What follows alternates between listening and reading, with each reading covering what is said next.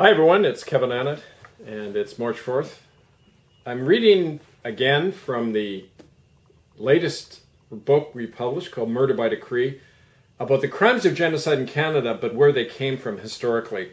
And of course, all roads lead to Rome when it comes to mass murder on our planet.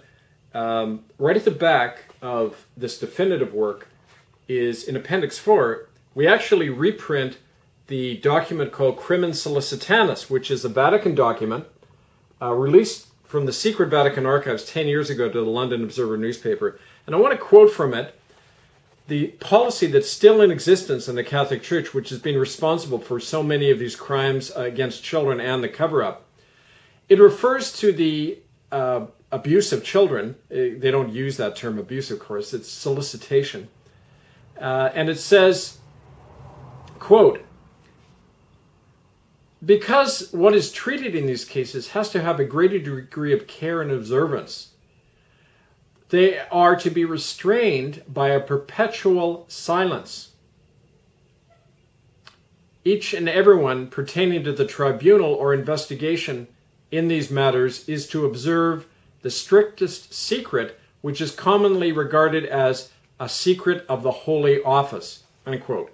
Now, those words secret and Holy Office means you can't talk about child rape in the Catholic Church. Let me continue to read. "As a secret of the Holy Office, in all matters and with all persons, under the penalty of excommunication." That means if you talk about the rape of children, you're excommunicated. If you tell the police about it, you're excommunicated. You have to choose between doing the right thing and doing what the Church says.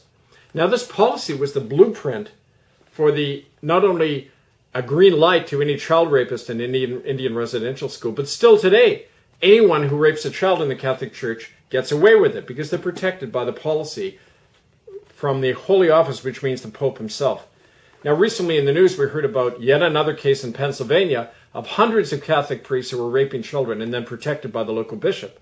Well, what's never mentioned in these media accounts and the court cases that sometimes come out of them is the fact that the bishop was simply doing what he was ordered to do by the Pope.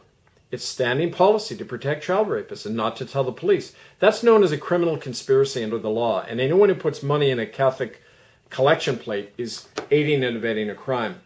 This is the bigger repercussion of murder by decree. It isn't just about crimes of genocide in Canada. It's where those crimes came from and how it's still traceable to Rome and the policies of every pope, including the present Pope Francis, despite his whole visage of reform and niceness. He still stands by this policy of crimen solicitanus.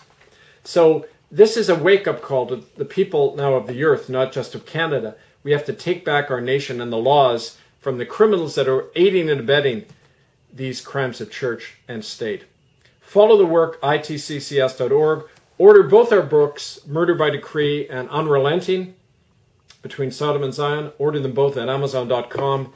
And contact me to come and speak in your community and do readings from these books. Write to me at hiddenfromhistory1@gmail.com. Thank you.